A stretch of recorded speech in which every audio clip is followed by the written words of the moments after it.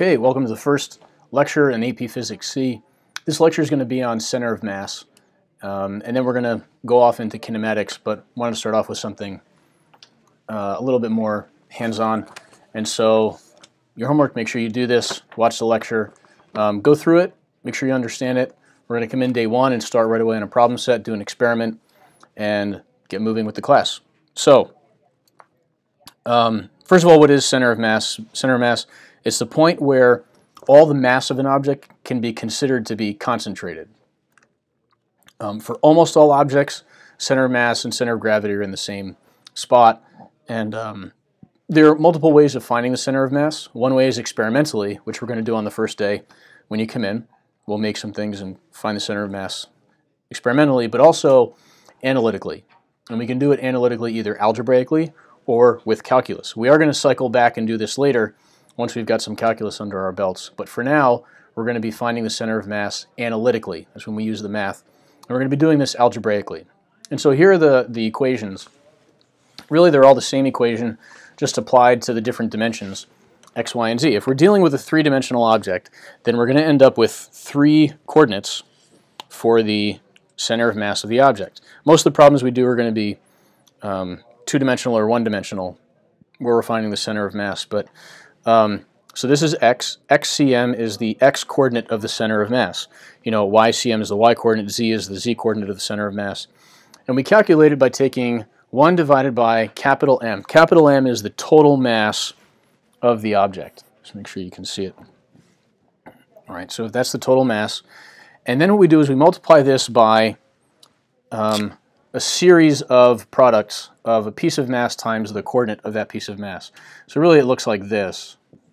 M1, x1 plus M2, x2, etc.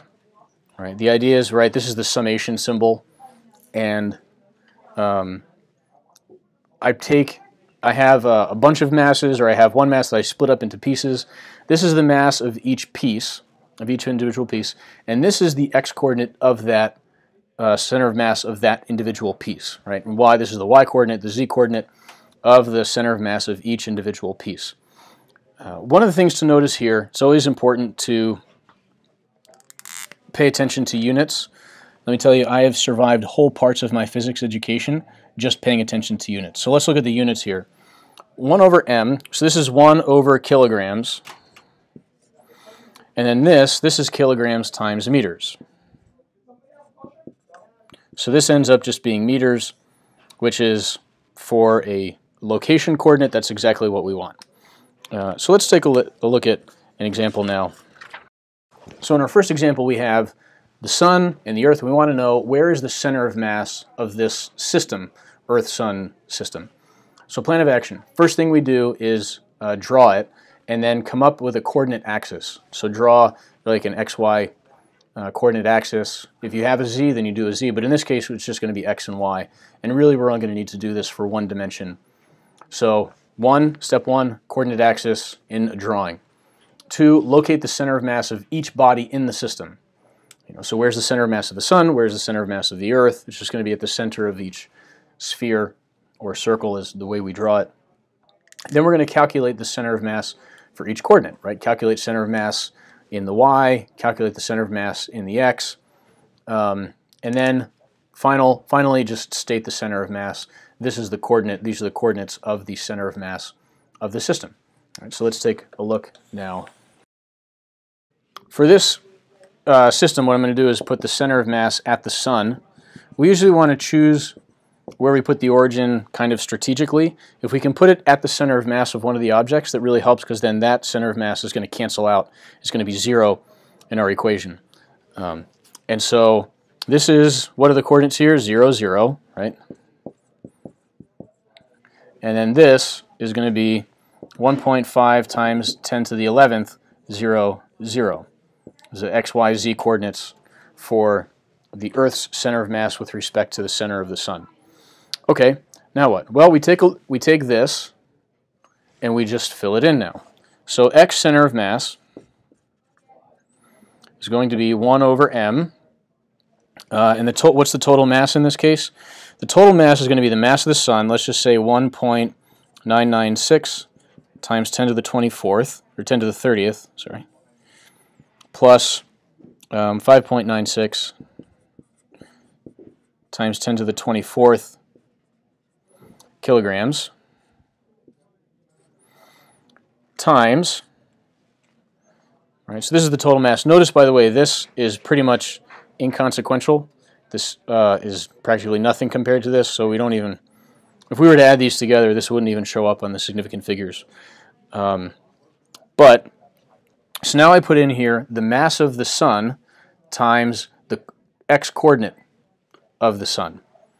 So this is 1.996 times 10 to the 30th times 0. Right, so this is nice because that's 0. It's nice that we put that axis. If we put the axis somewhere else, that wouldn't have been 0. We wouldn't have that term just disappearing. Okay, and so now, plus, now we put in the next one, right, which would be Earth in this case.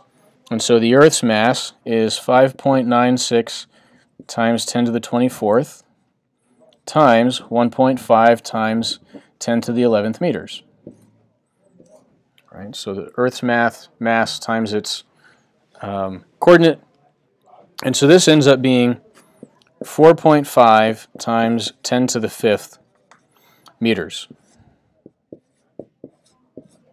This is the center of mass of the Earth-Sun system. And notice, this is actually interesting, that this distance is less than the radius of the Sun. So the center of mass of this whole thing is actually still within the Sun. And so if we just had the Earth and the Sun revolving around each other, they would actually be revolving around some common center of mass that's just near the Sun. The Sun would actually be wobbling a little bit. And this, by the way, is how exoplanets are discovered. Planets going around other stars are discovered because they look at the Sun, the star of that system. And when they see that star wobbling a little bit, they're able to calculate the mass of the other planet and how far away it is. That's one of the ways that they find planets going around other stars. Anyway, side note. So what if? This was a simple example because we've got two spherical objects. That's it. We put the origin at one of the centers. So what if we have a system of uniform, regularly shaped solid bodies? When we say uniform, we mean uniform density. Right? It's the same amount of mass per area or per volume. And if that's the case, then we can do it algebraically, like this. What if it's uniform, but the things are irregularly shaped? There, you can do it experimentally, first of all, or you can do it using calculus. You'd have to use calculus somehow. If they're non-uniform, so we have a changing density throughout, a solid or something like that, then you'd also have to use calculus. What if it has holes in it? If it has a hole, we can actually treat that as negative mass. What we do is we take the mass of the whole thing, subtract the mass of that one hole, and find it that way. That's going to be example 3. But for now, we're going to do example 2.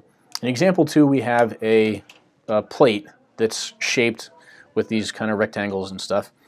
And notice here that we're not given the mass of the body. In fact, we're not given any units at all. All we see is these squares kind of stacked up. However, since it's uniform, mass is directly proportional to area. So each area has the same mass. And so we're just going to substitute area for mass. All right? And so now you've got to break it up into a system of manageable parts. And you can do this any way you want, but there is a way that I'm going to do here, so you can try it on your own and then continue watching, or you can just follow along with what I'm going to do here, and then we'll see how it goes. All right, so here's our object, and here is that little chart that we've got off to the side.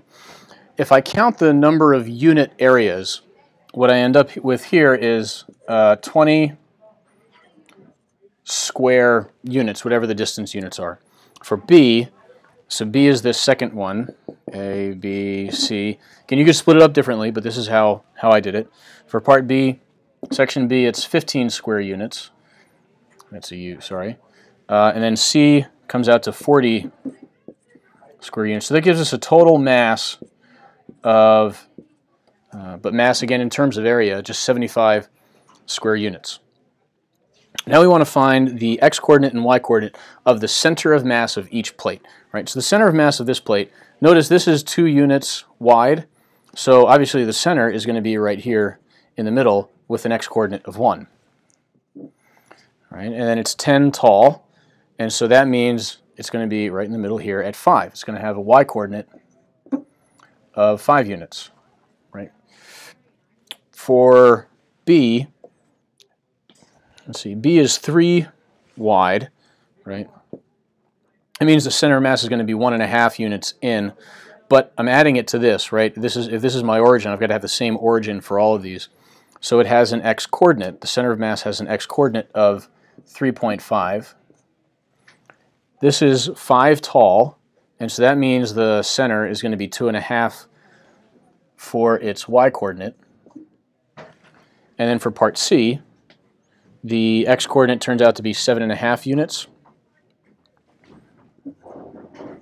Right, just take the center of this thing. That's 7.5 units from the origin. And the y-coordinate is 4.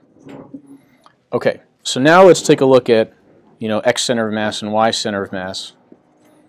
So here's the x center of mass equation. 1 over the total mass times then the mass of A times the x-coordinate of A's center. So 20 times 1 plus, and then 15 times 3.5 plus, now I'm going to do 15 times 2.5. Sorry, this should be, that's not the case. 40 times 7.5, this is for part C. And that comes out to about 4.97 units. The y center of mass, again, 1 over 75. The y-coordinate of part A is 5, so 20 times 5, plus 15 times 2.5, plus 40 times 4. This comes out to 3.97. So the center of mass is 4.97, 3.97.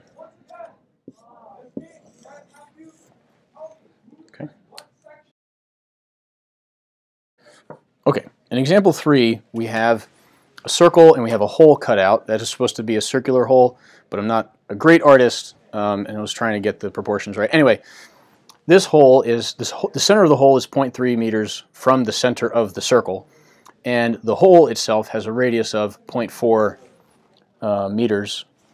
So that's what it looks like. Okay, so what is the total mass of this thing, right? Big M. Again, we're not given the mass. So what we can do is we can do this in terms of area, right? The surface area. We're told it's uniform, so it has the same amount of mass for each, right, individual piece. And so the total mass is going to be the area of the big sphere. What I can do is I'll call this pi big R squared.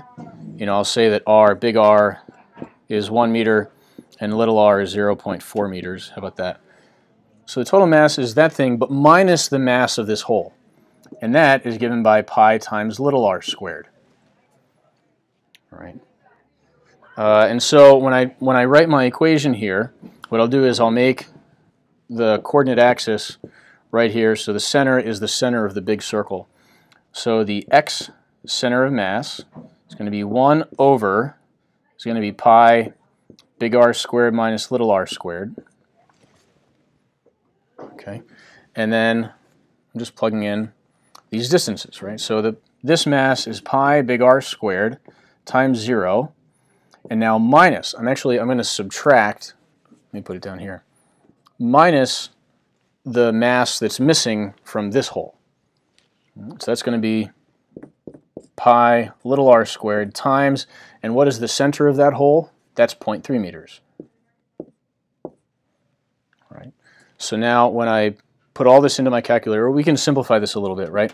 So let's see what happens. This goes away. So this is going to end up being negative. The pi's cancel out, and I'm left with r squared times 0.3